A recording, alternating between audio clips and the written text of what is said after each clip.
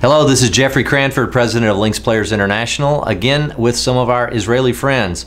Now, obviously, they've been with us for about the last couple of days. We've had a lot of great interaction, and I've had the opportunity to hear Erez's story, but Dr. Soref, who's the president here of ICB, is just going to give you a little bit of a taste of how it began for him to come to Jesus. Tell us about that, Erez. Yeah, well, I come from a heritage of Babylonian Jews. These are Jews that were in the first temple diaspora and stayed in Babylon for 2,500 years. But my parents and me, born in Israel and growing up in Israel, heard nothing about Jesus. We refer to it as Jesus being the best kept secret in the Jewish world. I heard the gospel from Gentile Christians after my military service at age 22.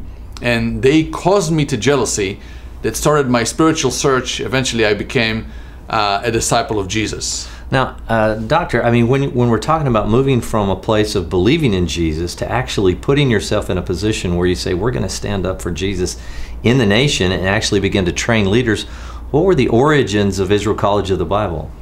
Well, I thought I was the first and only Jewish believer since the time of Paul, not knowing anybody else. But I was so excited about Jesus that I started telling my family, my friends, everybody else that I met. And eventually, as the Lord opened doors for me for education and getting to know people, I joined a very humble vision of training Israeli believers. As they started to come in larger numbers, the need for leadership training has become a central thing in the Israeli church. And so this is how we got to this place. And something as simple as getting a New Testament, it was just, it's virtually impossible in Israel. We have such a skewed view, I think, in the West, where we could go to any street corner. We get them free. People passing them out for free. They're everywhere. And yet it's so difficult to get that. And then to take it the next step and actually be trained is something significant. It is true, and we make sure through our ministry that people have access to either physical printed New Testaments or audio, video, text on your iPhone or whatever it is. And so that's part of what we do. But as more people are coming to know the Lord, Jewish people and Arabic people, we are taking them on a discipleship trail to train them, to tell their families, to tell and to teach others as well. Well, tell us a little bit about oneforisrael.org, which we'll have, and you can see here on the print here. Give us a feel for what that's like and what the purpose of that is. Well, as the Bible College continued to grow, and we still are doing the traditional things of a Bible college, but in addition, we've become heavily engaged. The Lord has led us to be heavily engaged in evangelism, particularly through media.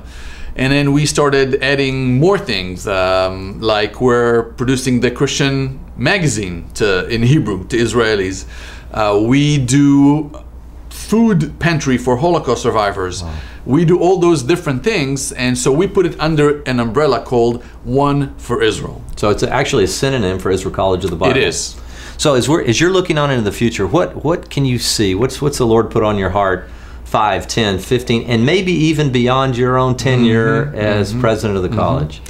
Yeah, we really believe that time is coming to lift the name of Jesus to a very public place in Israel. As I said, it was in a place of, not even talked about. Right. Now, more people are hearing about Jesus, but we believe the next step is just really broadcasting the name of Jesus to a much more significant place. And so we are already looking at a different, much larger campus containing everything that we're doing now, only on a much larger and more public scale.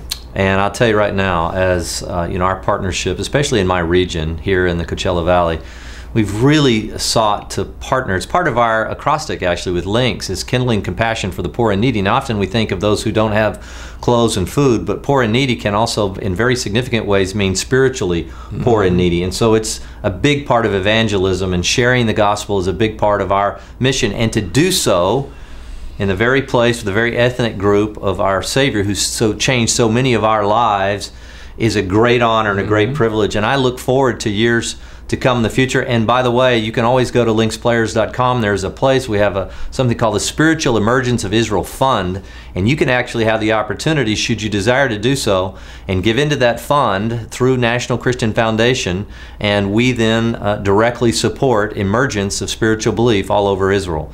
So Doctor, I love our relationship. Like I was telling Thomas and Seth and Eitan, we all have a vision to maybe 20, 25 years and no telling what God's going to do in the coming years. So love you, brother, and look forward to see what God's going to do in the future. Thank you, Jeffrey. Very, very mutual.